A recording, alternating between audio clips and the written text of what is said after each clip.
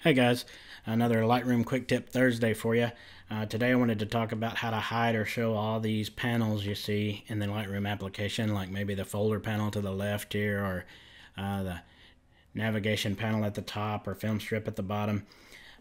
Typically, one thing I usually do when I import a bunch of photos and I want to cull them out to see which ones I want to keep or don't keep, there's a key combination that'll hide all of these panels, and if you just hit Shift and Tab together, it hides all of the panels at once. And then typically I'll hit the L key twice to turn the lights out. And then using the left or right arrow keys, I can just scroll through my images real quick, pick which ones I like and don't like. But if you want to turn off panels individually, there's a way to do that too. If you hit the F5 key, it'll turn off the top navigational bar, and hitting it will bring it right back, turn it off and back on. If you hit the F6 key, it hides the film strip at the bottom. Hit it again to turn it back on. Turn it off. Hit it again, back on.